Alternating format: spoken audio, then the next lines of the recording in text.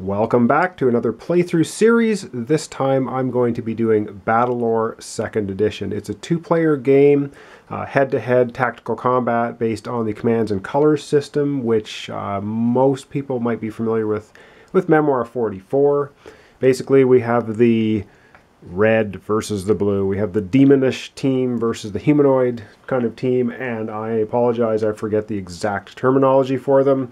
However, it's a pretty good tactical game, and there was an original version of BattleLore. This, of course, is the 2nd edition, which has just come out, I think, within the last year.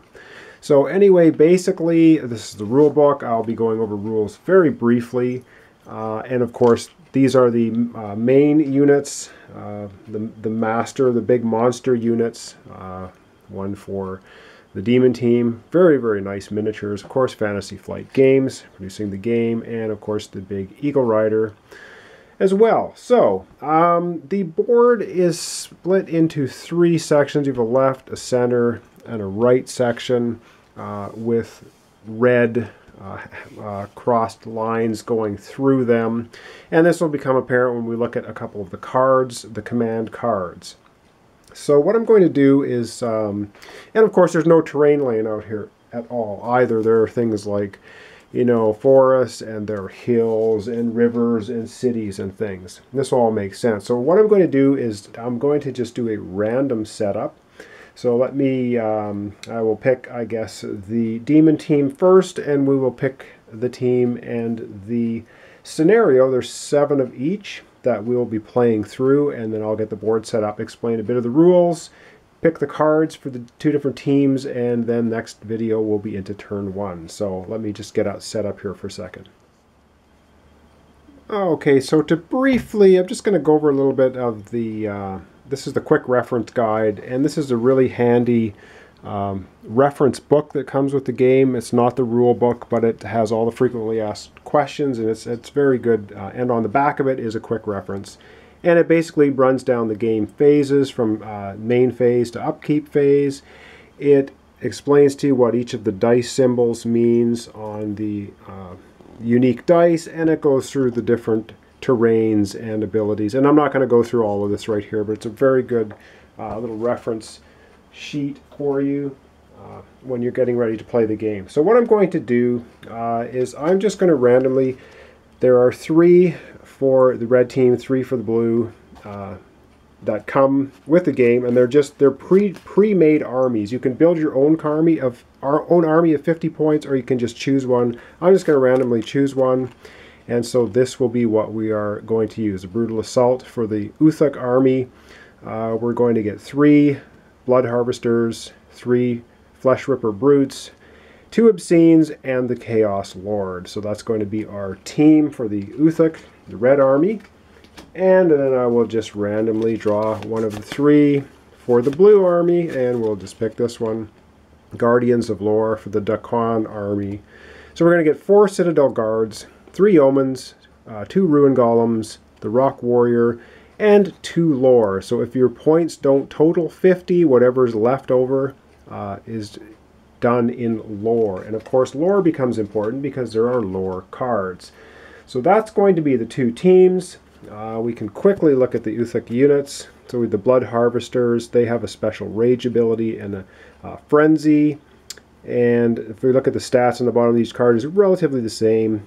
Different numbers, of course, same layout. So 2 for movement, 3 health, which means they have 3 units in the group, and 3 damage. They do 3 dice to roll for damage, and 3 health is the green, is how many units in the grouping. So we have the Viper Legion. They have a special ability, Viper's Bite, when they roll. So they have a movement of 2, they roll 2 dice, a range of 1 to 4 on this one. They have 3 health. The Flesh Ripper Brutes can move 3 spaces. They have Bloodthirst and Pursue 2. We'll get into these rules as we play. 3 attack dice when they attack. They're melee units because of the fist. I should have mentioned that. And 3 health. There'll be 3 in that grouping as well. The Obscenes have Craving and Ferocity special abilities. They only move 1, but that's mitigated up here. And they have 4 dice for attack. They're melee, and 3 health, and of course we have the Chaos Lord, which is the big model I saw at the beginning here. 6 health, and the little drop here means that it's just going to be a single unit that can take 6 wounds before it's killed. It does 4 dice for attacking and 1 movement. So that's the Uthik teams. And over here for the Daquan, we have the Citadel Guards, and again, similar stats. They have something called Superior Tactics and Pursue 1. They can move 2, they have 3 attack dice, 3 health. We have the Yeoman Archers, which have a double shot ability, 2 movement, 2 attack dice. You can see here ranged 1 to 4, and they have 3 in the grouping. We have Riverwatch Riders, which have Vigilant and Flanking. They move 4, they're on horseback, of course. Melee attack, 2 dice, and 3 units in their grouping. Ruin Golems, 2 movement, 3 attack dice melee, and 3 health. They're immovable 1 and stunning blow. It's their special abilities. And the Rock Warrior, which will not be part of this game because I didn't draw that card. But it has mobility 2, flying, and again it has a 4 health. The blood drop symbol means it's just a single unit, and it will take that many wounds to be knocked out. 4 melee attack dice and a movement of 3. Alright, so that's the Uthik and Daquan armies. And now I will set up again here, and we will randomly pick the initial setup. Okay, so I misspoke a little bit. We will indeed have the Rock Warrior participating in the battle. It was on the card that I did for the initial draw for setup. Okay, so how we set up the battlefield itself is there are 7 cards for the Uthik here and 7 for the Daquan, and we just basically pick one of them, and we are going to use that one. And this is called Blood in the Water. So this shows you how the Uthik are going to set up their half of the board. You can see the terrain hexes here, the victory point markers, the rivers, and the shaded red areas are where the Uthik units can set up. And with this one, the gist of it is the cavalry units, which are the Viper, the Flesh Ripper Brutes are the cavalry for the Uthik. They can move into and begin in water spaces. So they're not stopped by water hexes. So that's going to be their special ability for their half of the board, or for basically the entire playing of the game, because they're playing with blood in the water. And it says when an enemy unit occupying a water hex or hex adjacent to a water hex is eliminated, they gain 1 victory point. So that's going to be the Uthik setup. And if we look at the Daquan, they have also 7 different setups. Now we'll just grab one of those randomly. And we're going to have the Blind Muir Forest. And you can see the light blue is where the Daquan units can set up initially at the beginning of the game, and we have victory point markers on the map. We have some mountains here and a city and a couple of forests, and we'll be setting it up. And this one says, during your order step, you may order units in forest hexes as if they were in any section. So there are 2 forests on this side of the board, obviously forests on the Uthik side of the board, and victory point, gain 1 victory point if friendly units occupy more hexes in the center section than enemy units. So if we cluster units into the enemy section more than the enemy, we can gain a victory point. So that's how we're going to set up for the Daquan. So basically now what I will do is I will set up the board with the terrain and with all the water hexes. You can see what that looks like, and I'll explain a little bit about how the actual playing pieces, the units themselves, get placed onto the board. Okay, so I've got all the terrain laid out now. This is the Uthik side, the Daquan side on the other half of the board. And as you can see, you sort of do half of the middle row and then all the bottom, depending on which army you are using. And there are victory point markers out here according to the maps. So this is with all of the terrain laid out. So what I'm going to do next, and what you're supposed to do, there are mini cards that you would lay face down. So if you're playing with 2 people, of course, you're laying down your army on all of the red shaded areas here for the Uthik, placing mini cards for which of your units you want to place. So with this Brutal Assault army we're going to be using, we'd be placing down 3 Blood Harvesters, 3 Flesh Ripper Brutes, that type of thing, and mini cards. But since I'm doing all the setup for both sides, it's not really worth placing down all the mini cards and then having them all flipped and revealed. But that's the mechanic to do it in the game. So I'm just going to go right ahead and set up the miniatures in the places that would make sense for either side to set up, and then we'll come back and I'll show you that. And then we'll get into drawing the lore cards and the command cards, and then once that's all taken care of, we'll be next video into turn 1. So let me just get all the miniatures on the board here in a second. We'll have a look at that.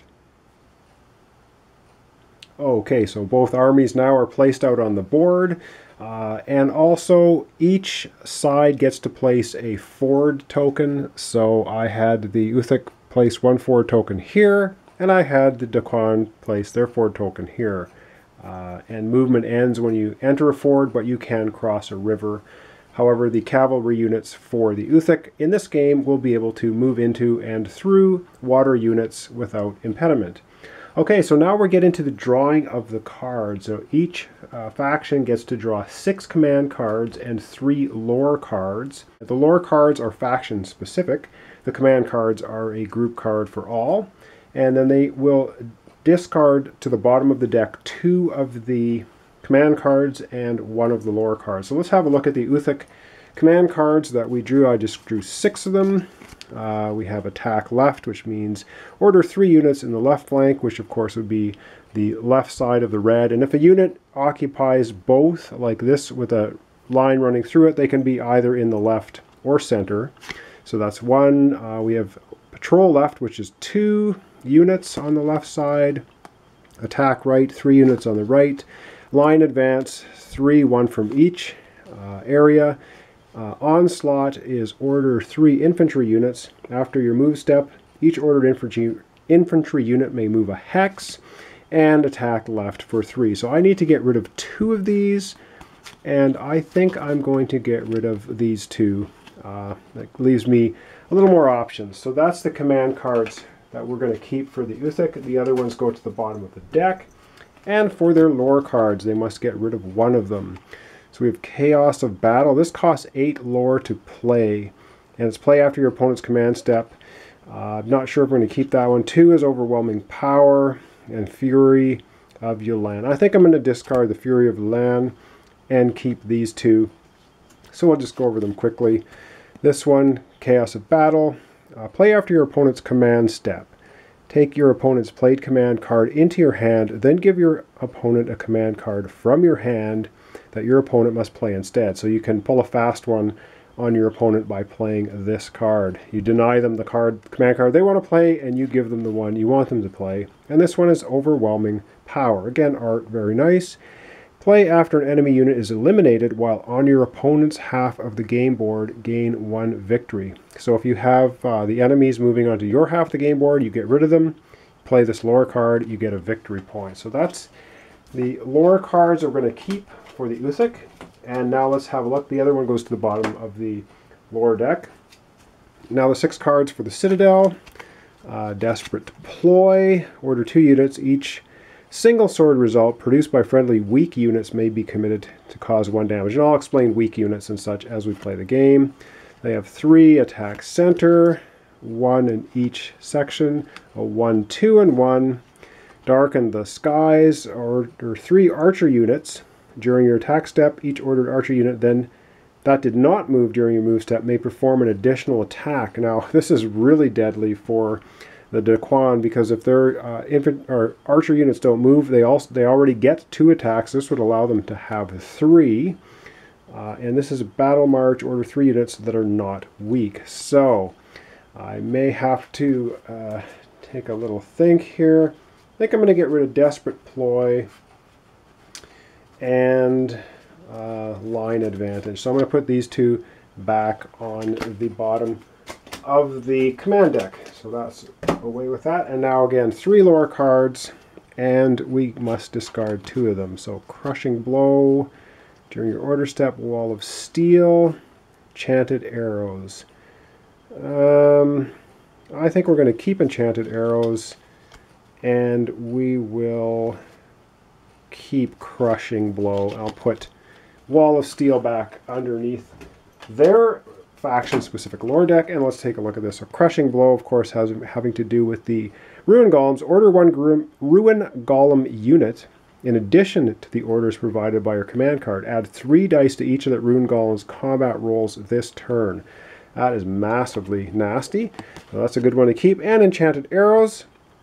Play after your move step. During the turn, friendly archer units have double the maximum range for their attacks and ignore units and blocking terrain when determining line of sight. In addition, damage caused by their combat rolls cannot be ignored. Wow, another very powerful and nasty special lore card. All right, so we have command cards, we have lore cards, and because of the initial setup for the Daquan, they also start with 2 lore tokens. And I forgot to mention who begins the game. Well, in this case, it is going to be the Uthic player, because in the bottom left corner here, you can see there is an A1. So an A as the Uthic setup, and a C2 is the Daquan setup, and of course A comes before C in the alphabet. So the Uthic will be going first, and how the game will play out is it will alternate turns, and the first player that gets to 16 points will win the game. However, because the Uthic are going first, if the Uthic gets 16 points, the Daquan will get 1 more turn to try to match or exceed the 16-point total to win the game. Of course, if the Daquan gets 16 points before the Uthic, they will automatically win the game, because to make the game fair and even, each faction gets an equal number of turns, and it will play to 16 points. Okay, that's the setup, that's the cards, that's the armies out on the board. Join me next time when we're going to actually start off with the Uthic player taking their turn, because they're going to be first player, and it'll be turn 1. All right, thanks for watching, thanks for subscribing. Join me next time for turn 1, the Uthic player.